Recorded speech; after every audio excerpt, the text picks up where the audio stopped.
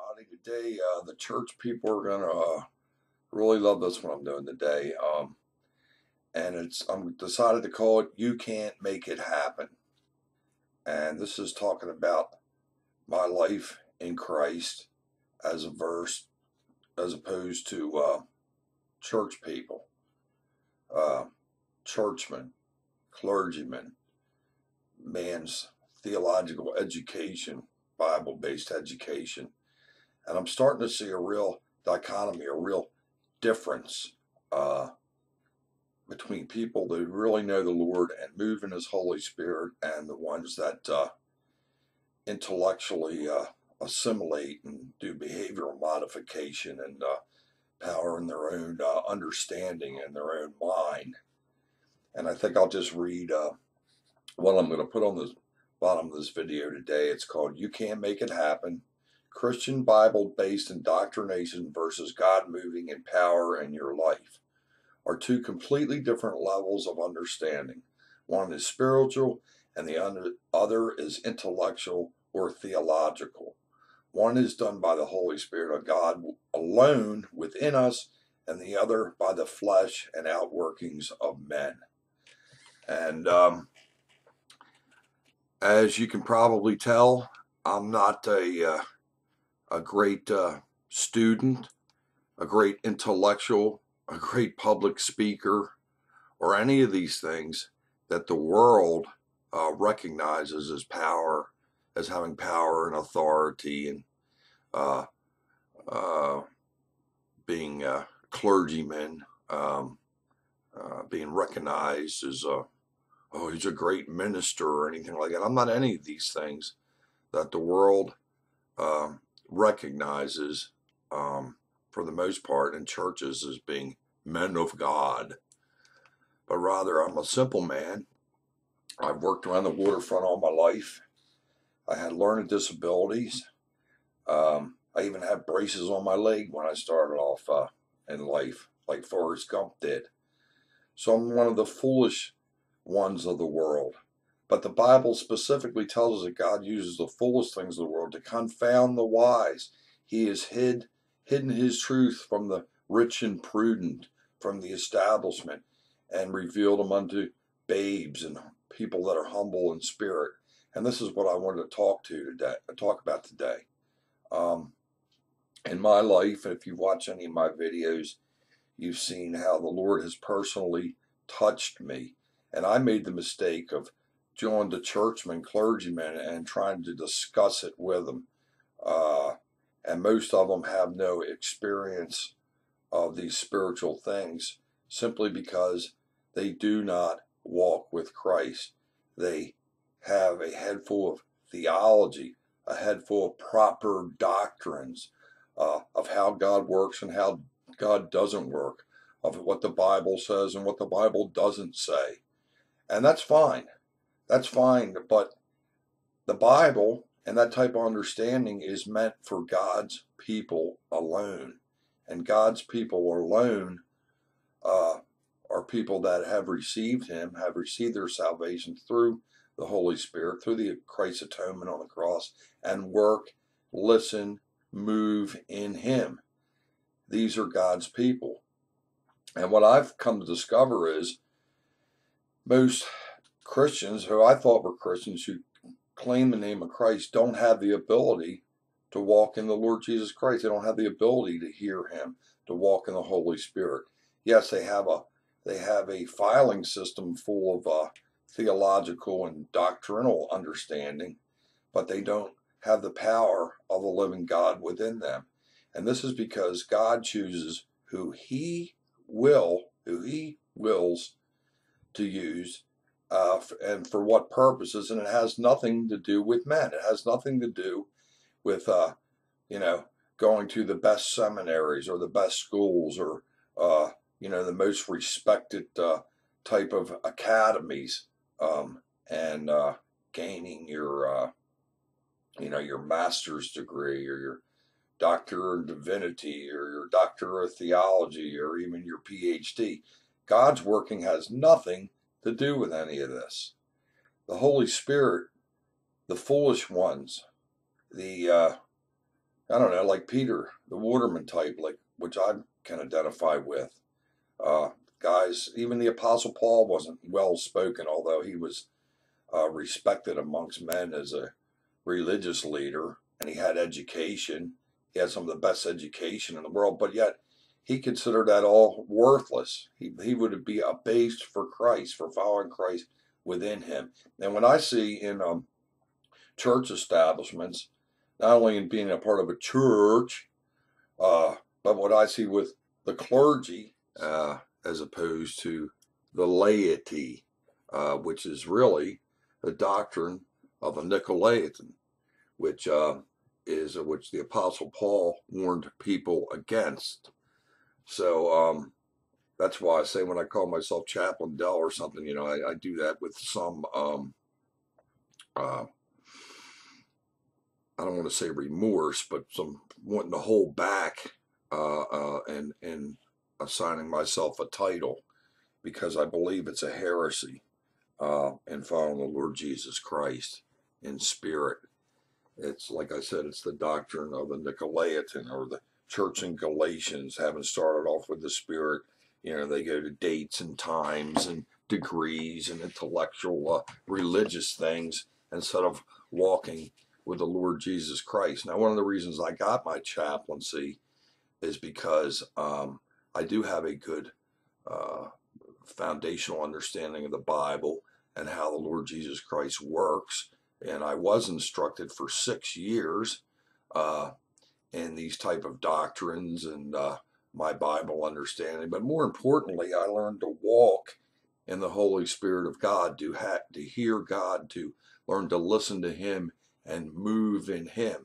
And I have discovered, quite frankly, and it probably was more common to have people of God in the past, where God worked in the church age and used men of God that did have intellectual and theological understandings, and were accredited more so than I think or people are used today that are of God, because I think God's using the foolish ones of the world to confound the wise, like myself, or like Peter.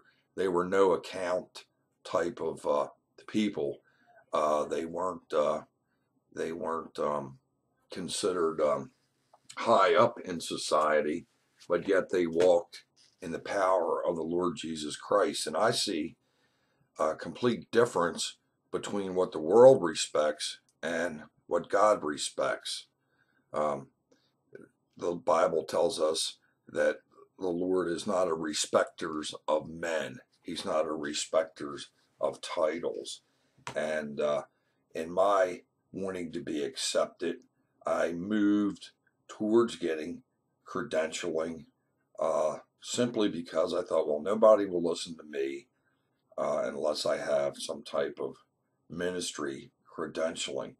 But the fact of the matter is that nobody's going to listen to me unless the Holy Spirit moves them to listen and hear what I'm saying. In other words, you have to have ears to hear and eyes to see the type of truths that I'm attempting to put forth in my videos. And they're simple truths, but they're the simple truths of God. They're not, I'm not an intellectual. I can't hold my own with theologians, with, well-versed theologians, with I don't know, good public speakers, pastors that can get up there and write out a sermon and deliver a good message, and then they got all their T's crossed and their I's dotted, and they know all their Bible history correctly and all this kind of thing. I cannot do that in and of my own strength. But what I've discovered is, if the Lord moves through me, the power of the Holy Spirit moves through me, then God brings these Bible verses and things that He has taught me in my life to my mind, and the Holy Spirit speaks it through me. And what I've noticed is, with a lot of churchmen, when that has happened, and it's only happened a few times because I I don't I don't tend to associate myself with them anymore. But they would move back in their chair. They were stunned with the power that's coming out of this guy. How does this guy know these things? How does this guy know so much theology? Why, that's right, Roland. It's because of the power of the Lord Jesus Christ within me. And they know, they can sense that power and feel that power, but yet they reject that power because they're rejecting Christ in me. It's also, they also know that in and of my own power, my own flesh, and my own intellectual understanding, it's impossible for me to be effective. So they're surprised when the Lord Jesus Christ speaks through me in his power, and they're shocked at my biblical and theological understanding. And it's simply because it's not me doing it, it's the Holy Spirit within me. And I'm starting to learn the difference. And what I found is, within my life, is I've been continually rejected of men, specifically churchmen, or if you grow up in a church, very well churched and indoctrinated family, oftentimes even by your own household, and I'd like to say especially by your own household. And this is the type of things that Jesus spoke about, is the ones that are closest to you will reject you. And this is because Satan uses the ones that are closest to you to try to get to you and try to throw your spiritual walk off in the Lord. I'm going to read the bottom here. I'm going to read what I put on the video, and I'm calling this "You Can't Make It Happen." Christian Bible-based indoctrination versus God moving in power in your life are two completely different levels of understanding. One is spiritual and the other is intellectual or theological. One is done by the power of the Holy Spirit of God alone within us, and the other by the flesh and outworkings of men. And this is what I've been discovering, what the Lord's been showing me lately. And even on the internet, because I don't have a pastoral platform or a church building like a lot of people that call themselves pastors have. That's my platform for sharing the Lord Jesus Christ. And I find that even on the internet, people a lot of times will see something of God in you, and they want to hook their wagon to it, as Brother Justin says. They recognize the power of Christ in you. They don't really understand where it's coming from, but they recognize it, and they want it. They want that power within their life. But the problem is, they're not willing to follow the Lord Jesus Christ in and of themselves. They want the outworkings of the power of the Holy Spirit, but they're not willing to humble themselves enough to be able to hear the Lord and to have the Lord working in their life, because it infringes on their life, on their personal freedoms in the world. They want to make a name for themselves. They want to be a big shot in society. They want to be respected, and they will not humble themselves before God enough to hear his voice in their life. Now, guys like me, I got no problem humbling myself, because I don't have a lot to lose. I've never been a big shot in the world. I've never held a respected social status. I was never the type of person that, the women said, "Oh, he's a doctor, he's a lawyer, let me go out with him." I was a simple tugboat mechanic, a simple waterfront type of person. And of course, I did my 20 years in the military, and I was very blessed, and I loved my job on the waterfront, working on the old tugboats and all. But God had another plan for me. And I was talking this morning to a brother of mine about Gideon. And when Gideon is very special to me, because Gideon was the least of his households, and God raised him up in the armies. What was it, 23,000 troops or something he crushed using Gideon's army, a little army. And the angel said, "Brave warrior." And he says, what are you talking to me? Not me. Find somebody else. Well, this was very important to me. Gideon was very important to me because my name Roland Dell, I was praying about my name, and God told me to simply take a walk. And I took a walk, and I went down. I've said this before in my other videos, and I spoke to a black man on the edge of town, and he went off praising God, and the power of the Lord spoke through me. And I had a fit. I says, geez, God, this is really nice, but I wanted about my name, my name. And of course, I turned around and said, Roland Park Dell. And there was a soldier there with an angel above it. Now, this was God speaking to me, telling me who I was to him, that I was a soldier for the Lord. And a lot of people love to use that. Yes, I'm a soldier for Christ also. But my point is, are they really? Have they humbled themselves? Are they broken enough to hear the Lord Jesus Christ in their life?